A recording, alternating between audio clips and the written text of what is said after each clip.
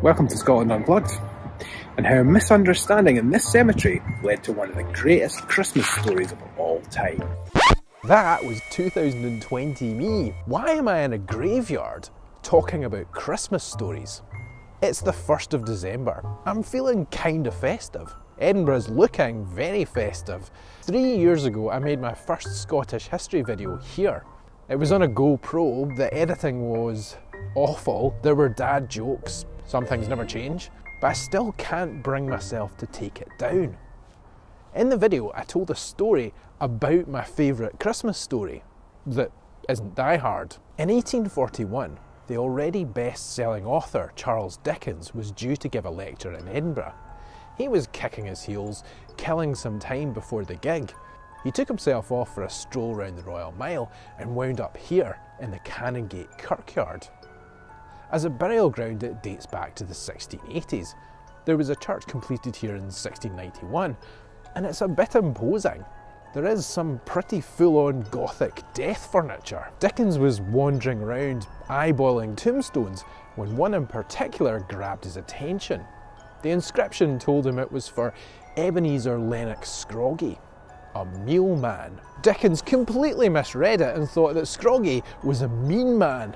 So mean, they'd stuck it on his gravestone. The thought obviously bothered him, and he wrote in his diary that to be remembered through eternity only for being mean seemed the greatest testament to a life wasted. Fast forward to 1842, and a government report on child labour in mines told a tale of grim conditions. 16-hour days, beatings, the kind of thing that today we'd probably call Dickensian. Dickens read it, and it made him angry. He hadn't always been a famous writer. When he was only 12, his father had been locked up in a debtor's prison. As the oldest boy, Charles was very suddenly the main breadwinner, and he had to go to work in a shoe polish factory.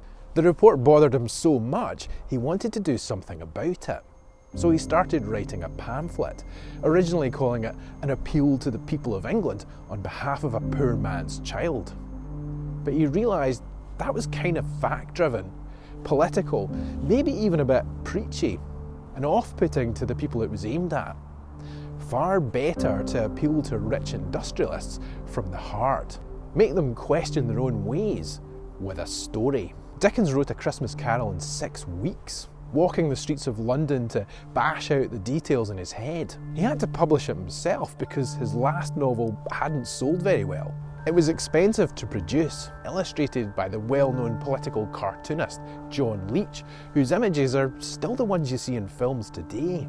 Scrooge, whose name has now become kind of a byword for meanness, is visited by the ghost of his business partner, the similarly penny-pinching Jacob Marley, then by 3 more spirits who help him to see the error of his ways. The ghost of Christmas Present seems like the one you'd most like to hang out with. The thing is though, Scroggie wasn't a mean man at all. He was born in Kirkyard in 1792. He was a cousin of the economist Adam Smith, whose grave is just behind me over there. In fact, Scroggie himself is buried somewhere in that area, although his tombstone was removed sometime in the 1930s for development. He was a councillor, a Lord Provost of Edinburgh, and into a bit of everything. He was a vintner and a corn merchant by trade. His family had supplied the Endeavour on Captain Cook's voyages, and he had supplied the booze for George IV's visit to Scotland in 1822, the one that kicked off the whole tartan mania thing. 2 bottles of Scroggie's Highland brandy, produced for the event, are said to survive today, and are probably worth quite a bit. This is the Grass Market in Edinburgh's Old Town. Scroggie lived behind me here above what is now the Beehive Inn. I've done stand-up comedy in there. He was pretty cashed up, but the name and the misunderstanding are really the only touch points between him and Ebenezer Scrooge. In fact, he was full of the joys, and supposedly threw the best parties. He was buried here in 1836, and the fact that the headstone was put here by his friends probably tells you everything you need to know. But if Ebenezer Scroggie wasn't that kind of character, it's thought that another inspiration kind of was. An MP for Berkshire, John Elwes, was famously miserly, a skinflint. He inherited the equivalent of £18 million or $22 million in today's terms after his father died. His mother is said to have starved to death because she was too tight-fisted to spend any of it, so he inherited the family estate. Then he fell under the influence of his uncle, and the two of them supposedly spent nights together, putting the world to rights, getting angry about other people's extravagances, only ever with a single glass of wine. According to his biography, all earthly comforts he voluntarily denied himself. He would walk home in the rain in London sooner than pay a shilling for a coach. He would sit in wet clothes sooner than have a fire to dry them. He would eat his provisions in the last stage of putrefaction sooner than have a fresh joint from the butcher's. He went to bed when it got dark to save on candles. He wore ragged clothes and people would give him money because they thought he was a beggar. But he was really only mean to himself. He was quite happy to lend money to other people and not get it back. He once lent someone £7,000 for a horse racing bet, and when he died, he left his kids £28 million or $35 million in today's money. So not really that much of a Scrooge either. A Christmas Carol formed a lot of the ideas of how we celebrate Christmas today. It led to what we now think of as Christmas dinner in the UK. Before Dickens made Scrooge order one, turkey wasn't a thing. It was a time when traditions were changing quickly.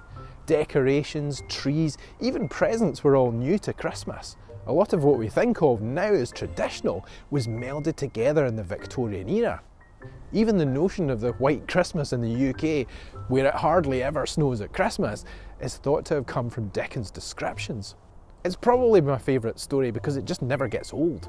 It's a tale of conversion to an understanding of what's really important in life. And I love the fact it was inspired right where I'm standing now. There have been numerous film and stage adaptations over the years. I like the Jean-Luc Picard version, mainly because of the cast and probably the time it was produced. My kids like another version. Chapter 1. Marley was dead. I think we might stick with the Muppets version for now.